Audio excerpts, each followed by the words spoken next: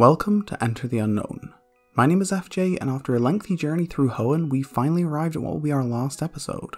Taking down Sydney, Phoebe and Glacia was incredibly tough, so hopefully everything gets a little easier for the finale. Our first opponent today is the Elite Four's final member, Drake.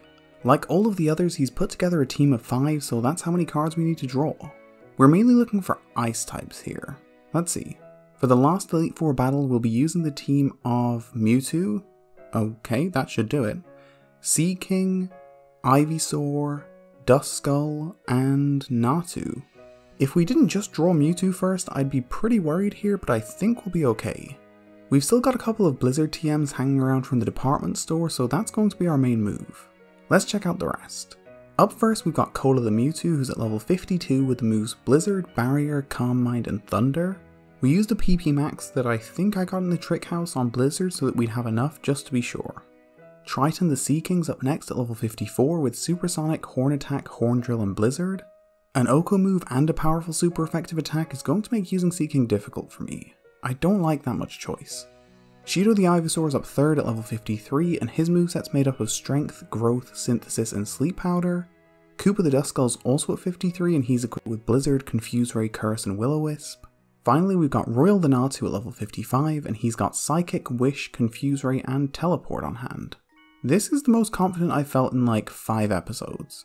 Let's get into it. Drake starts out with his Shelgon and we lead off with Mewtwo.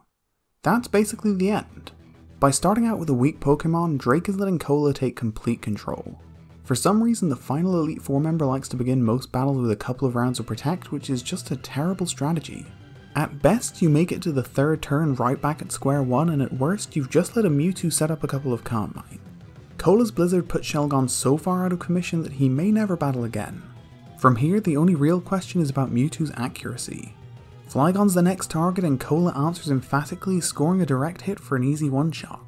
Drake calls on his Salamence next and Mewtwo's Blizzard knocks another opponent out of the sky to make it 3 KOs. Altaria really doesn't want to come into battle, but after being forced out is frozen solid by another perfect Blizzard, which leaves the final Elite Four member with only 1. It is Kingdra who doesn't actually have a weakness to ice, and we want to let the whole team have a run in the battle, so we recall Cola. We call on Natu first, who gets front row seats to Kingdra's Dragon Dance before the Water Dragon spits out a thick layer of smoke, blinding him. Royal gets lucky with a wild Confuse Ray though, which succeeds, leaving Kingdra confused. That's his job done, so we switch out once more, this time sending in Ivysaur. Drake calls for a Body Slam and Kingdra breaks through confusion, leaping out of the water to land with a thud on top of Shido. The evolved grass starter is too slow to react, and when Kingdra snaps out of confusion altogether, it's all over for him. Another body slam leaves Ivysaur hammered into the battlefield, out for the count and unable to battle. We throw out another bowl, bringing Duskull into the mix for the first time, and after a Dragon Dance, it's his curse that puts Drake under pressure. Every turn, a quarter of Kingdra's HP will disappear, and there's no switching available to rid him of the curse. Having done his job, Koopa is replaced by Triton, so now our whole team has been involved. Seaking is hit by a Surf that was meant for Duskull, which is more refreshing than dangerous, but the body slam that follows is a little less enjoyable. It leaves Triton paralyzed, but he still manages to attack with Blizzard, which combines with Curse to leave Kingdra right on the cusp of fainting. Drake uses a full restore as we call for Seaking to use Horn Drill, but although he breaks through the paralysis, it misses. Another body slam eliminates Triton, taking us down to 3, but with Curse still in effect, it's surely only a matter of time. Royal returns to battle, but Dragon Dance has worked really well. In a flash, Kingdra crushes the Pocono Swallow, leaving us with only 2. Duskull comes back in next, and after Curse inflicts a little more damage, he's washed away by Surf, leaving us in a one-on-one. Obviously, we weren't playing this as tactically astute as possible, but all of a sudden we may be in danger of losing this one. Mewtwo returns to battle as we learn that 4 quarters don't always make a hole in the world of Pokemon. Kingdra survives the curse and Drake brings out another full restore, so now we're in a full health one-on-one. And Kingdra's had his stats boosted. Mewtwo misses Thunder to start things, so now I'm really worried. Kingdra lands another body slam, causing paralysis once more, which prevents Cola from attacking. Another body slam takes Mewtwo into one-shot range before it finally comes to its senses and breaks through the paralysis to score a direct hit on Thunder. That finishes off Drake, but he got surprisingly close in the end considering how simple our run to Kingdra ended up being. I'm sure Cola could have swept here if we'd stayed in, but you know that I always want to use my entire team if at all possible. It's probably safe to say the rest of our team here may have preferred staying out of it. Alright, that's now 3 consecutive Elite Four members who have left us with just a single Pokemon in one-shot range, so that's not a great sign as we head for a battle with the champion. We finally made it to the first 6-on-6 battle of the series. Personally, I'm more of a fan of diverse champion teams than solo type ones, especially for this series, but Wallace's team is unquestionably a good one. Any electric type Pokemon would be very much appreciated, but I know we basically never get what's required. All of my luck for this series happens in-game. Okay, for the first time in Hoenn, let's draw a team of 6. To see if we'll make it into the Hall of Fame, we'll be using Corsola, Starmie, Golduck, full-on water type showdown, or not, Persian, Magmar, and Arcanine. Okay, 3 water types and 2 fire types isn't exactly a strong matchup against a water type specialist, but it could maybe be worse. At least we've drawn a strong group of Pokemon. Typings aside, this team looks pretty powerful. Let's have a look at the movesets. First up is Anthozoa the Corsola. At level 57, the water rock type has the moves Surf, Mirror Coat, Spike Cannon, and Ancient Power. I'm a big fan of Corsola, but she's not a great Pokemon to have here. Eridani the Starmie's up next, a couple of levels lower at 55, and Thunderbolt, Recover, Confuse Ray, and Thunder make up its moveset. We're going all out there. Starmie's an electric type as far as I'm concerned. Kyogre the Golduck's up next to level 56, and her moveset's made up of Surf, Screech, Disable, and Blizzard. Not super useful, but with limited TM options, this was about as good as I could do. Siam the Persian's our second level 56, and she's equipped with Thunder, Screech, Feint Attack, and Slash. Another unconventional electric type, but this has to be our strategy. Rami the Magmar's our final level 56, and he's got Flamethrower, Smokescreen, Confuse Ray, and Sunny Day. I'm not sure how much use he'll be, but Smokescreen, Confuse Ray, and Sunny Day could all come in handy. Finally, we have Pyroki the Arcanine at level 58, and his moveset consists of Extreme Speed, Roar, Bite, and Fire Blast. Alright, this is a strong team. I think we can do this. Let's get into it. The championship match against Wallace begins with Wailord facing off against Corsola. Knowing Wailord's affinity for small pink Pokemon, Anthozoa can breathe a sigh of relief because thankfully they don't share a breeding group. Wailord starts the battle with an ungainly Rain Dance while Corsola strikes with Ancient Power. It's not too damaging, but Anthozoa does get an across the board stat boost which will definitely help. Predicting an impending water spout, we call for Mirror Coat, which successfully bounces back the attack, leaving Wailord in red health. Wallace uses a full restore to keep Wailord in the match as Corsola sends another series of stones crashing into him. Instead of risking another hit, the champion recalls his first Pokemon and replaces him with Whiscash. The Ancient Power aimed at Wailord connects with Whiscash, and as it's not very effective, it barely leaves a mark. Anthozoa's speed boost allows her to attack once more, and the Surf she summons leaves Whiscash deep in red health. The water ground type fires the same move right back, which finishes off Corsola, but I take back everything I said. What a performance! Unfortunately, she didn't finish off either of her opponents, but taking 2 members of the champions team into red health is no easy task. We send in Arcanine to knock off that last bit of Whiscash's HP with extreme speed and level up the match. Wallace sends in Ludicolo next, which seems a bit odd against Pyroki, but it works for us. Fire Blast knocks Ludicolo off his feet, taking him below half health as he spits back a Leech Seed, which Arcanine easily dodges. Hoping to finish things quickly, Pyroki darts in close, slamming into Ludicolo with extreme speed, but for the 3rd time, one of Wallace's Pokemon survives in red health. Directing a massive wave at Arcanine, Ludicolo thinks it's all over, but he takes the hit well and counters with extreme speed once more. That knocks out the partial grass type to give us our first lead of the match. Wailord is sent back in, and this looks to be the end of Arcanine. One last explosive extreme speed lands before Water Spout crits Pyroki to tie things up again. We want to use our whole team here, so call on Magmar next, who starts things off with a Confuse Ray. Wailord hits himself in confusion, but before Rami can move, the champion uses a second full restore. We weren't planning to attack anyway, instead calling for Magmar to set up Sunny Day and with his turn in hand, confuse Wailord once more. When Wallace calls for Rain Dance, we've got our wish. Rami spits out some smoke as Wailord hits himself again and then returns to his ball. A job well done. Persian replaces him and gets to watch on as the confusion strikes again before unleashing a thunder that cannot miss thanks to Rain Dance. It's a critical hit that blows away Wailord, taking Wallace down to 3. Tentacruel's up next for the champion and he enters to another clap of thunder that strikes, leaving him paralysed. That locks him in place, but the rain stops and Siam can't even hit a stationary target. Without the rain, Thunder goes wildly off course and Tentacruel, sensing an opening, blasts Persian with a Hydro Pump. Siam then sends another Thunder wide of the mark as Tentacruel's Jet of Water hits nothing but fresh air. Finally, at the 3rd time of asking, Persian connects with Thunder and the paralysis keeps Tentacruel from countering. Another successful Thunder leaves Tentacruel with just a handful of hit points remaining as he fires wide again with Hydro Pump. Another full restore stops Slash from earning Siam her second KO, but it deals enough damage that we can call it quits with Thunder. While Tentacruel recovers, another Slash lands, leaving the jellyfish one shot from fainting. Hydro Pump just cannot touch Siam. She puts Tentacruel out of her misery with a final Slash, but I think they'll both just be glad to put that one behind them. It was pretty embarrassing for both. Wallace's penultimate Pokemon is Gyarados, and Persian really saved up all of her luck for this one. Another thunderclap sounds in the sky above and Gyarados is struck, leaving him weak and paralysed. Sadly, he breaks through to counter with Earthquake, which annihilates Siam, leaving us in a 3-on-2. We send in Starmie next, as Wallace uses a fourth full restore.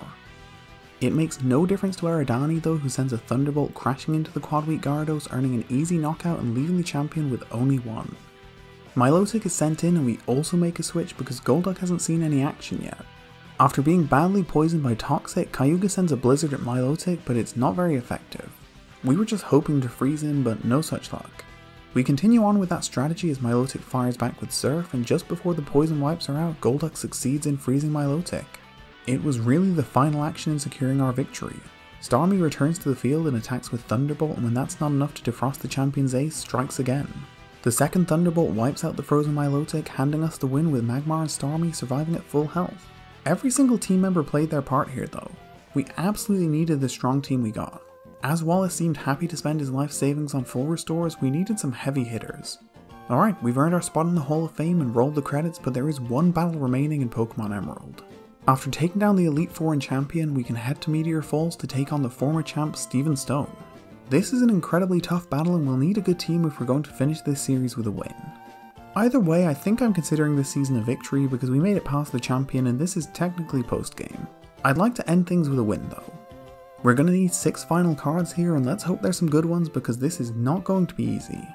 Alright, for the final battle of the Pokemon Emerald Random Card Challenge, we're going to be using the team of Tauros, Primeape, Seal, Hypno, Regice, and Eevee. Regice certainly seems like a good draw, but 5 of Steven's 6 team members have super effective moves against it. This is a difficult one to judge. This team is pretty strong, but I think it's going to be close. Let's have a look at the movesets. Archie the Regice is up first at level 76, and Thunder, Amnesia, Superpower, and Blizzard make up its moveset. Focity the Seal is up next, also at 76, with the moves Ice Beam, Rest, Waterfall, and Surf.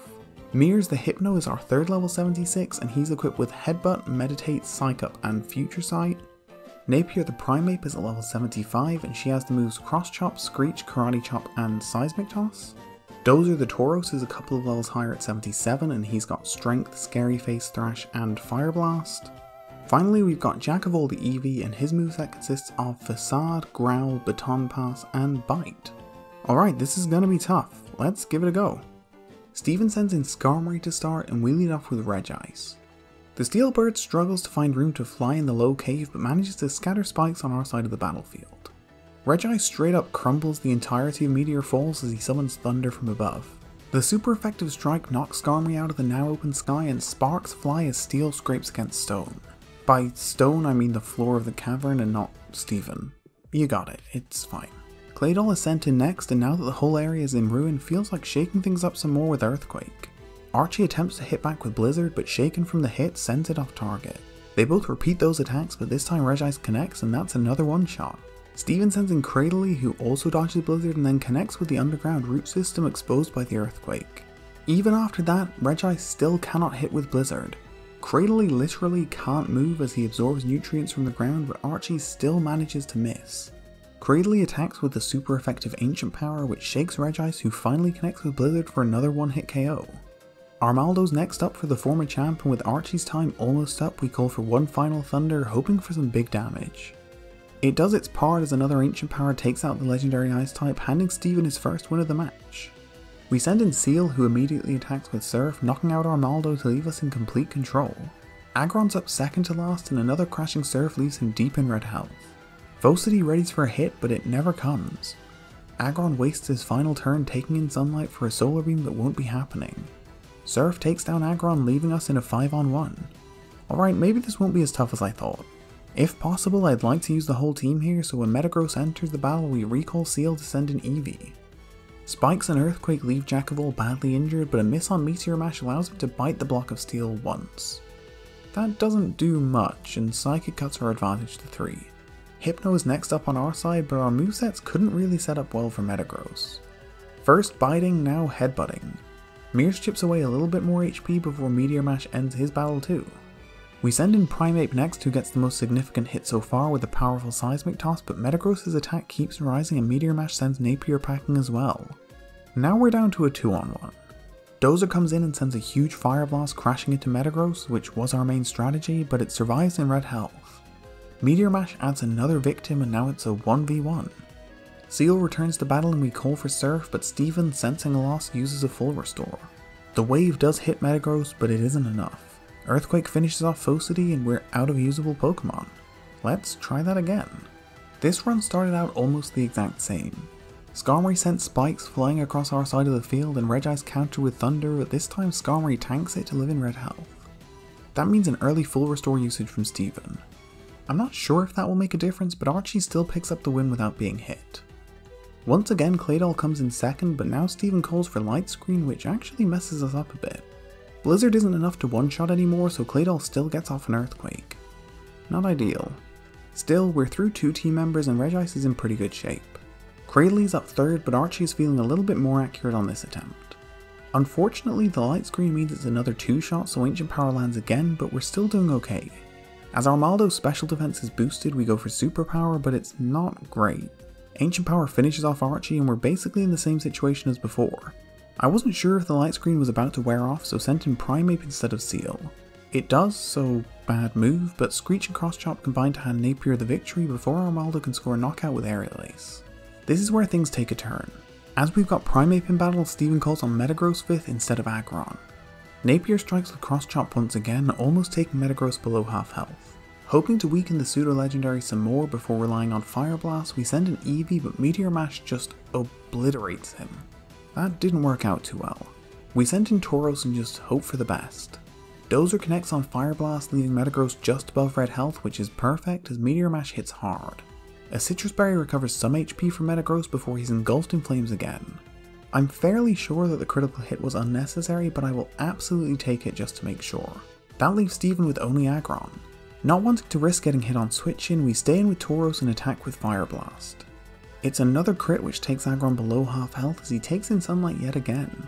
Thinking Fire Blast is probably due for a miss, we call for it expecting to take the Solar Beam and bring in another Pokemon. Dozer is done playing around though. A third consecutive critical hit on Fire Blast hands us the win, but we didn't get to use our whole team. Tauros was too good. In my defense, the odds of connecting on Fire Blast 3 times in a row and getting a crit every time is like 1 in 7,000. I really thought Tauros was just gonna faint and I could switch out. Hypno and Seal didn't get to take part, but they did in the numerous failed attempts, so I don't feel too bad. Alright, we've taken down Steven Stone. These last few episodes have had some ridiculously tough matchups, but I still think Watson wins the award for strongest opponent. That'll do it for the Pokemon Emerald Random Card Challenge. These take quite a while to set up and are probably a lot more work than they seem, but I will definitely be continuing on because I really enjoy making them. Sinnoh is up next, and that's probably the toughest region, so I'm a lot less confident, but until then, thank you so much for watching, and I'll see you next time.